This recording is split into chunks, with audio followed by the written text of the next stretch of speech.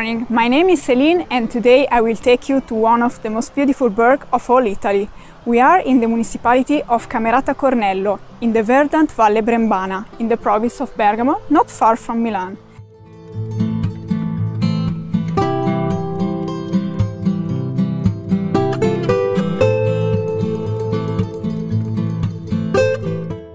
The name Cornello may derive from the word corna, which in the local Italian dialect means rock stone, since the village is situated in a rocky area overhanging Bergamo River.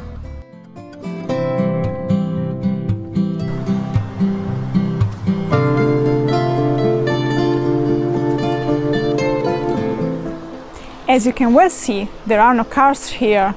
In fact, in order to preserve and maintain the original structure, no roads were built.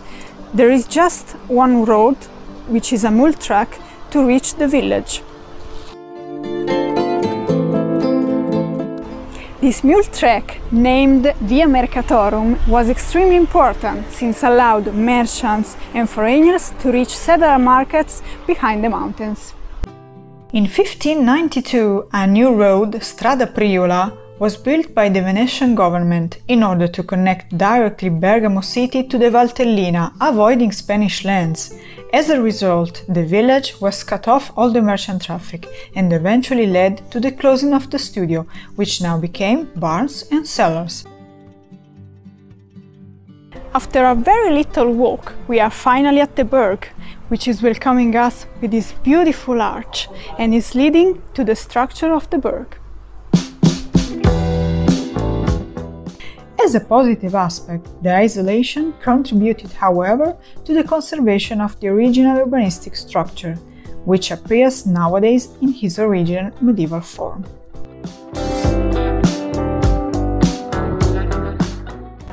The Burg is structured in 3 levels. The first level hosted merchants and travelers, which stopped here to refresh and eat something after long travels.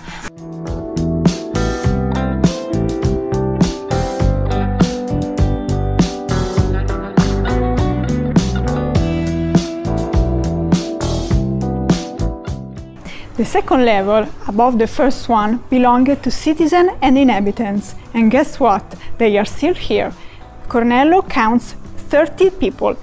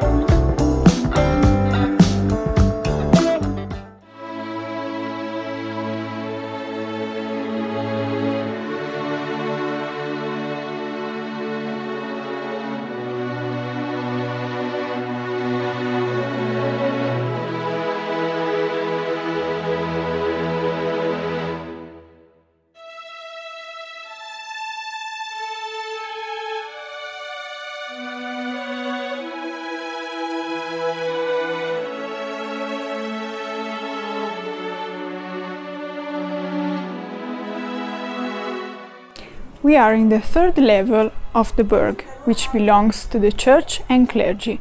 There are several churches here. The main and the most important is this one, which belongs to Saint Cornelio and Cipriano. This church is massive and has a Romantic structure, with a single nave and an apse. In the inside there are many fresco paintings which show the daily life of the Burg, and the iconic Virgin Mary. In the inside we can have a clearly view of the life of back in the time. Those fresco paintings are very important since they are well conserved and worth reading, allowing us to understand and appreciate medieval life they report. In fact, we can clearly see how life was in the little Burg, and as an example we can see a marshal in a workshop with all his tools.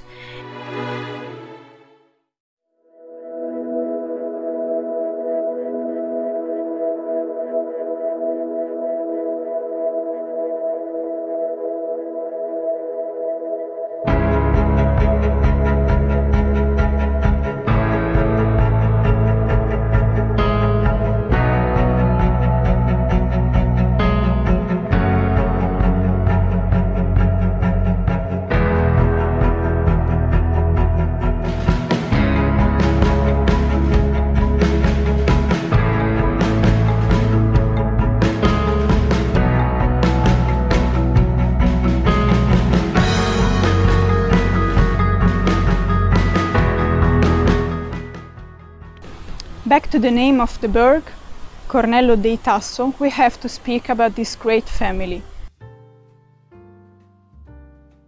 We have to say that once was only named Cornello, then became Cornello dei Tasso, thanks to the family Tasso, which are the most important of the village itself. Except from the well-known poet Torquato Tasso, Tasso family was well known and estimated since they were founder of the postal system, allowing to connect several places correspondence. They quickly managed to become part of a private Venetian society, collaboration that raised their power economically and politically on a European level. They became very important and influent, achieving to become official couriers of the Pope correspondence, delivering letters in Milan and Rome.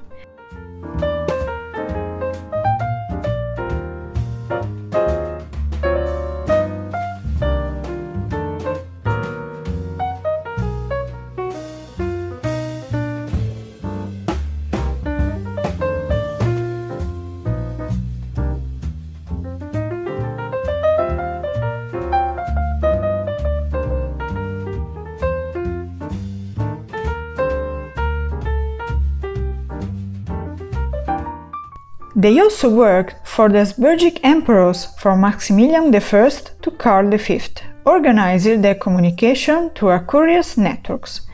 All the communications were guaranteed since they could change horse and couriers every 25 kilometers and cover long distances in few time horse riding and maintaining a quick and reliable service.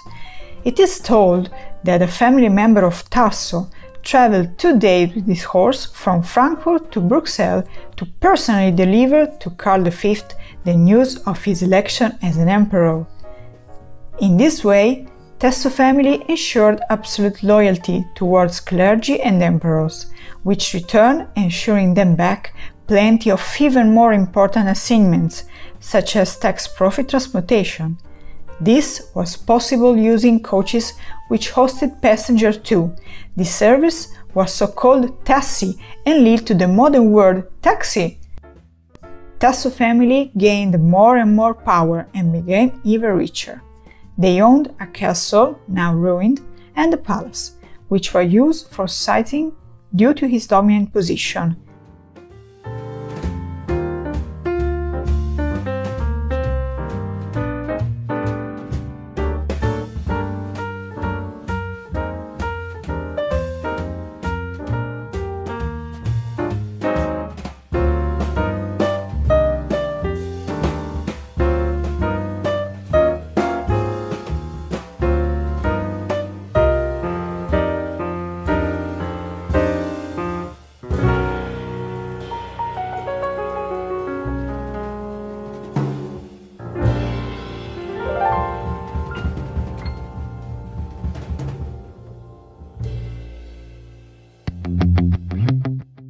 In front of the palace, we can see their museum, which is marked with their family emblem.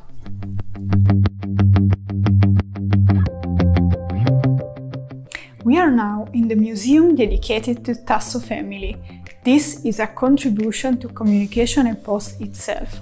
We can find a lot of examples of communication and postal service, such as horns, which were used by informers to announce their arrival in order to prepare another horse, food and refreshments for couriers, and the first mail stamp, which was made in England in 1840.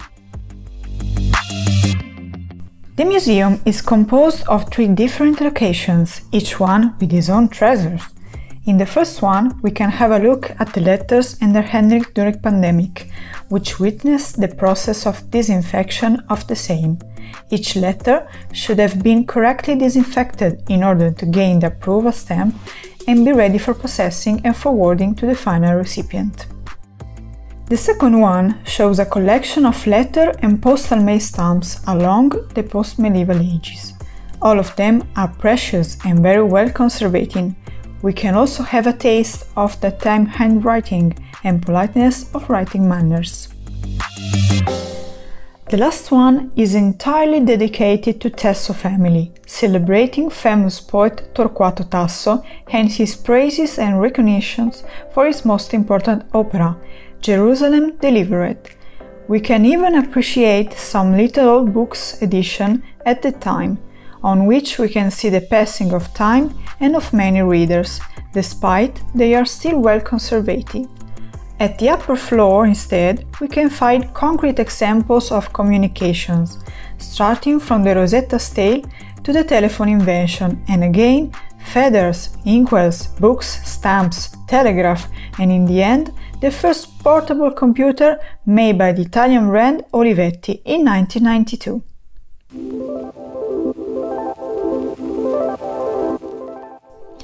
All these aspects contribute to build the magical, suspended and timeless atmosphere we can breathe entering this burg, beginning from the inability to enter by car.